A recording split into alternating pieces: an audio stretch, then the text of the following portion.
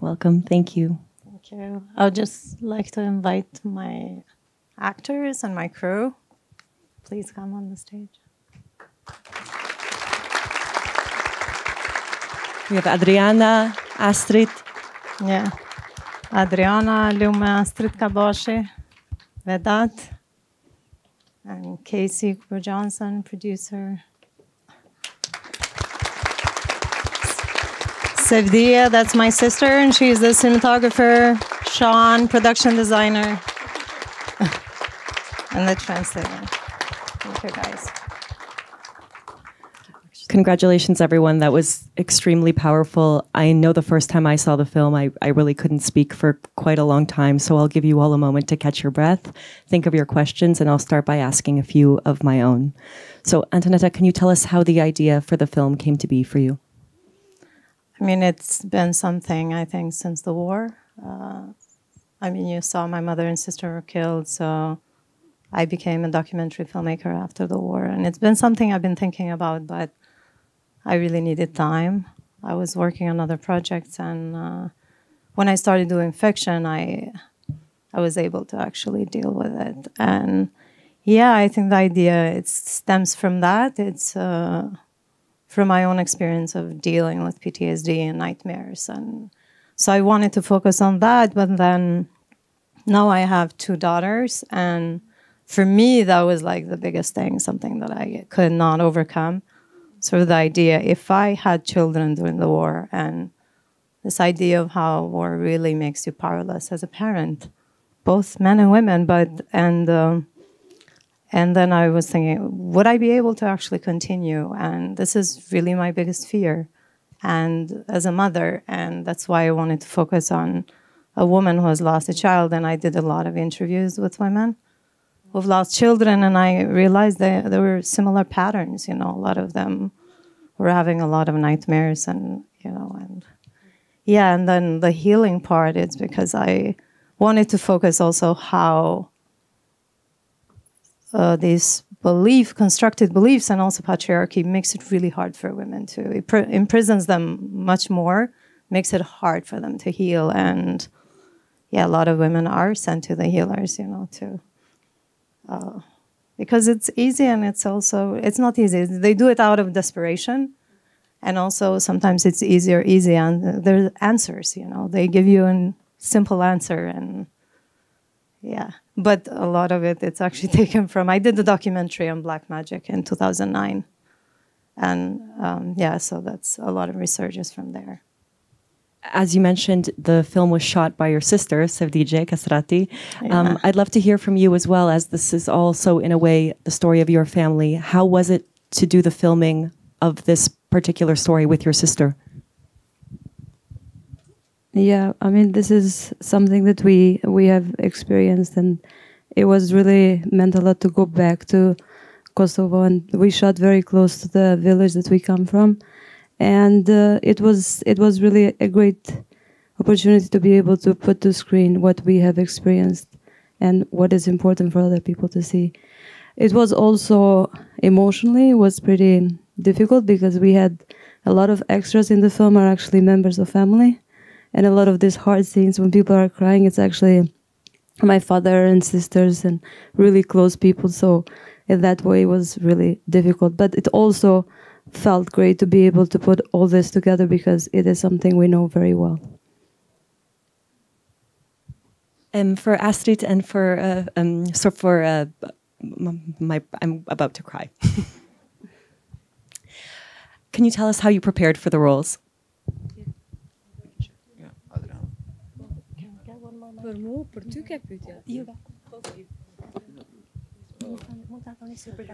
Yeah, first of all, thank you for inviting us here. We are so happy to be here. And yes, it's an emotional movie. For me, at first when I read the script, it was not so easy. I think about it because everybody in Kosovo had a story to tell after the war. And from Antoneta's experience, that was not so easy, you know, for her because it's personal.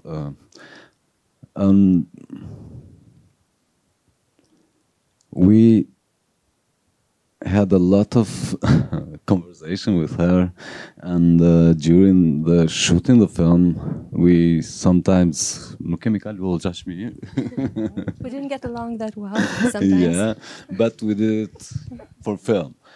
So now I'm happy to see this film, this beautiful film, wonderful film. Thank you, Antoneta, for inviting us and to be. Yeah, it's first time, and I'm a little bit emotional. Sorry. For Adriana, I mean, it's also your first time seeing the film. Please tell us your impressions. Okay, unë po flas shqip. So, okay, I'm speaking Albanian. Për shkak që jam tepër e emocionume, edhe për shkak që se di mirë anglishtën. Because I'm very much, I have a lot of emotions right now. I'm very emotional, and because I don't know English very well. Për mu o kon njoni prej roleve më të vështira që e kom realizu deri në ditën e sodit.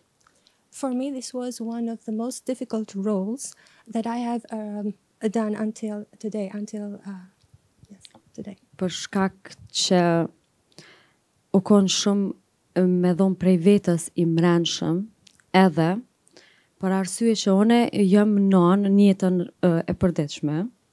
So because I had to give a lot from within me, as well as the fact that I'm a mother as well. Edhe absolutisht nuk kam dasht në skenat me i qysh me thonë shqip sa anglisht së di. And I absolutely S'kom didn't want... dasht me i paramenu fmite me në skenat e rona. So absolutely I didn't want to imagine my kids in such scenes. Po ka njëherë për me nxjerr skenën vjen shumë keq që i kom menu ata. But sometimes to get the role, like to finish the scene, I felt I felt bad that I had to think of them. Imagine. Po, për ndryshe, Antoneta më ka ndihmu tepër shumë, edhe jemi marrë vesh shumë lehtë njëra me tjetrën. So otherwise, Antoneta has helped me a lot, and we've gotten along and understood each other very well. Edhe gjithashtu edhe kolegët e mi, kështu që po shpresoj edhe isha gëzu shumë nëse ju kom pëlqy. Also my colleagues, and I'm hoping and I would be very happy if you liked it. Faleminderit. Thank you very much. We have some more members of the production team. Can you talk about getting a film like this off the ground in Kosovo? Was it difficult to finance? What was the process like?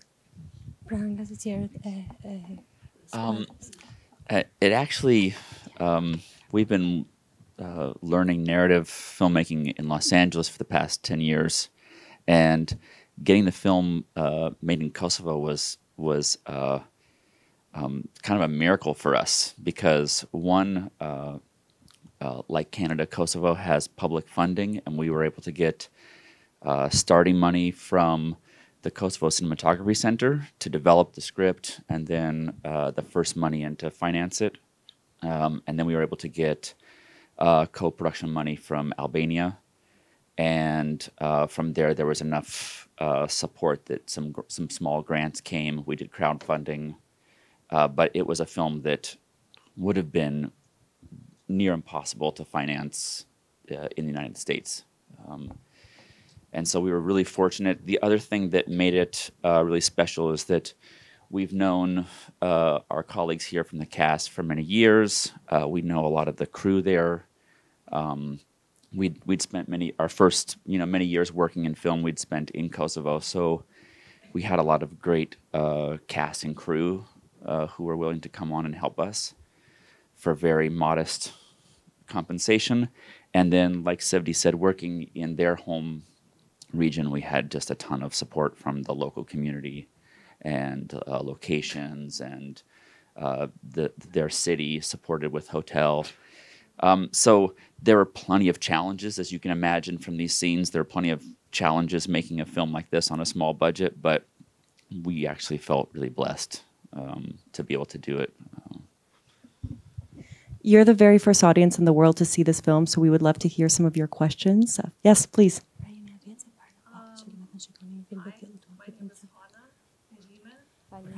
name is Anna. Making this beautiful film. My question goes to Antoneta. I'm speaking as a fellow Albanian from Kosovo now. I feel like we're in this political moment where the message that people are being given is the war is in the past, it's done, forget it. And that whole word of processing trauma, reflecting on what actually happened, I feel like there's a push to forget that, to leave it in the past. Do you have any thoughts on this, and did that inform this film at all?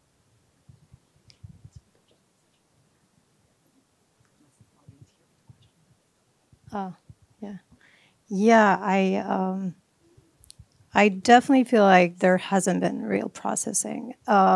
It's not like we don't talk about the war. We talk a lot, and there are a lot of memorials. There's a lot of political speeches about the war, but we haven't really dealt with what does it really mean. Who are we as a result of what happened? You know. So there's this push, and it's understandable. I think it takes some time, and I feel it with myself too. I had to do other things. We needed like some time. And just now, I think it's starting to like hit. And but I see actually what you're saying. I see also the opposite, something good that's starting to happen. And that has to do with our generation. I think we're starting to actually have some real conversation about it. And yeah, I hope ZANA is like part of that discussion, you know, because yeah, we don't discuss it really in depth. We just sort of glorify or, you know, talk about numbers and especially, yeah, mothers. So. Yes.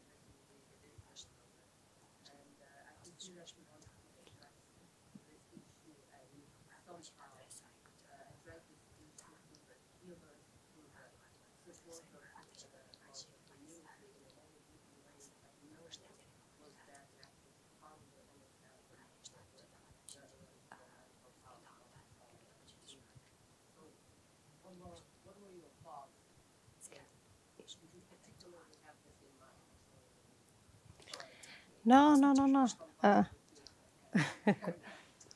I mean, yes, for sure, because there's a stigma around psychiatrists, you know, and psychologists, and, you know, it's very new, and there's not really ways for women to, and we don't talk about things. Like I said, like we talk about the war, but we don't really, like the couple, you know, and we don't talk what's really happening. We don't talk about feelings. So, I mean, that's one thing, you know, even though in some way we're able, you know, you can see people, we celebrate and but I think for people who actually have really, like the character of Lume, who is going through a lot, she's kind of on the outside. She cannot be part of, like, sort of moving on, you know. So there's no way, and the healers are a way because, like I said, it's out of desperation, and it's a thing you do, and people still sort of believe in it, and it gives you an easy answer because you're not really looking at what is really causing these, what are the things we are doing ourselves that actually is furthering the problem, you know, which is the case, the way, you know, they treat her and the way, yeah, that there's no discussion about, you can talk about whether do you want to have kids or not. Yeah. Yes. Yes. Excellent movie, so well done to all of you. I really enjoyed it.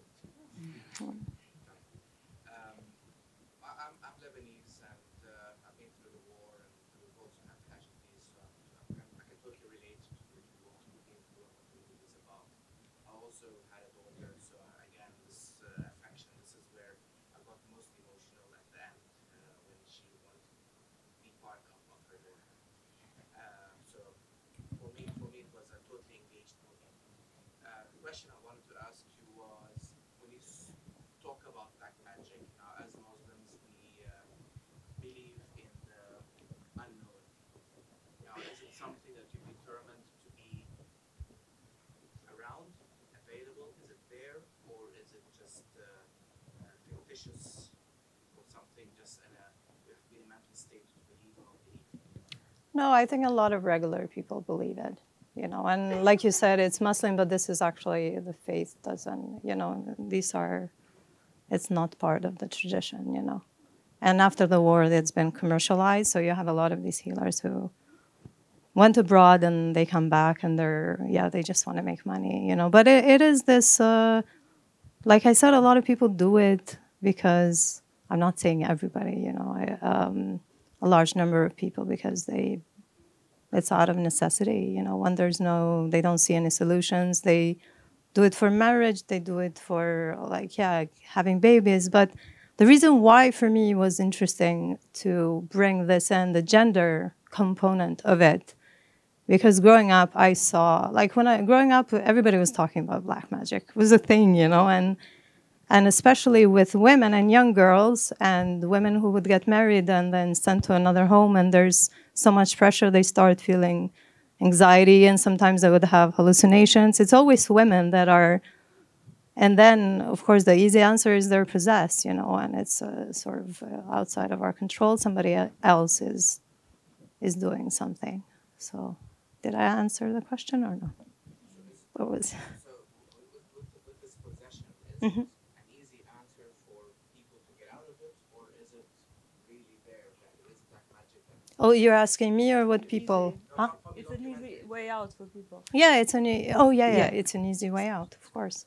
Because people really it's don't outside, like I said, it's one is an easy answer because you're not looking, you're not asking the women what are they really going through and why they're coming to a situation. Like I've seen, like with neighbors, this really, I've had people in my family and neighbors and women, and this friend I knew, when she got married, she went totally crazy, and she was seeing all these things, and then they sent her to these healers one after another, and it got worse. So it's the answer, and I think for people too, there's something, you know, it's good to believe there's something outside of yourself that is doing, so you have no responsibility to find it. I mean, you find it in a lot of other ways, and black magic is just one way how you can interpret it, and some people find relief because you have an answer, you know, and yeah, it's not up to you. Yes. In the pink, right there. It's the guy, but also it's also part of, yeah. It's that's just a different ritual, you know, and she's, yeah. Yes. Sorry, I don't always choose the person that yells at me. Yes, right here. Antoneta, I want to commend you for a totally moving and awesome movie. It raises a lot of questions for anyone who was observed or cared at all about the situation in Kosovo, even as a foreigner. And the questions relate to patriarchy, the isolation of women, the trauma of war. But I can't help but wonder or notice the complete lack of other supports for Lume. You know, at the time that Lume is struggling, there were a lot of white vehicles zooming up and down the highway between Pristina and Heya. Yeah, the UN, you mean? Yeah. And now the EU has taken over that role. Was it deliberate that the way you wrote and filmed this? No. Lume didn't have access to this? Is Yeah. it a kind of also indictment of with all the money the international community spent in Kosovo after the war that, in fact, people who really needed the help were not helped? Yeah, I definitely feel that because they've done like courses and stuff. They've done some things, you know, but I don't feel there's been any substantial like help. And yeah, the women that I interviewed in my region, none of them were ever. You wouldn't go from village, go to the city or try to, you know. And there have been some efforts, and with rape especially, and victims of rape. But I feel like the women who've lost children are like really left out. They're not left out in a way that they talk about. You know, we have memorials, and you know, it's but the, like I say, substantial like help. The silence is very strong. Very strong. Yes? Great job. I know you still look a little emotional, so I apologize. But I wanted to compliment you all on your performance and training. One of the things, I know everyone's asked a lot about the mysticism, so I won't touch on that. But I'm from Albania, and I'm from Kosovo, so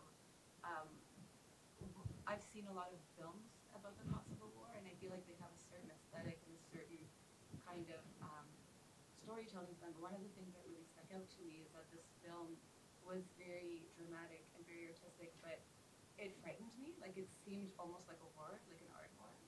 And I wonder if that was something that you did deliberately, if you like that. I feel like Albanian horror is something untapped that I haven't really seen before. So it made me very excited to explore this really, really sad and dramatic story that really shook me. But also as a horror fan, it felt like this very exciting avenue for me to see like this kind of Albanian mysticism and these really frightening images explored in the context of the Kosovo War. And I wonder if that was kind of unintentional. I mean, seeing like, as an Albanian, seeing like the circle of women crying is something that has always like shaken me to my core, and I always found it very frightening. And I wonder if you, I don't know, Albanian culture can be a very scary place. So I wonder if you were intentionally trying to. So yeah, I have like two answers. One is that what you see that's horror is really her dreams, and they are kind of a filtered version of what I've experienced. So to me, I wasn't going for horror. This is what you see, and sometimes it's even worse. So, and I wanted to have that contrast, you know, between her waking life and night life. That's something she can't control, and she keeps having it. Your other question, I like mysteries, I like thrillers, not horrors, maybe some. So I wasn't going for horror, but they are horror. Those, yeah, dreams are horror, war is horror, worse than horror. So it's not used in a way to make the film dramatic. It's the core actual dreams and the images of her daughter. That's the core of what she cannot like overcome, you know, and that she cannot remember or see her how she used to be. But yeah. It reminded me a bit of like Rosemary's Baby, especially because it was just a person. My friend at the back, do you still have your question? Oh, can I? Oh my God, thank you. I thought you ignored me. Okay, I'm going to speak in English, I guess. I'm Albanian from Kosovo. My name is Jimmy Aga, and I know most of them. And Antoneta, I salute you for a powerful journey. This was a great movie. And it was well written, well shot, and well played by all the actors. I'm super, super happy with it. And I want to say to Adriana, you're a true force. Well done.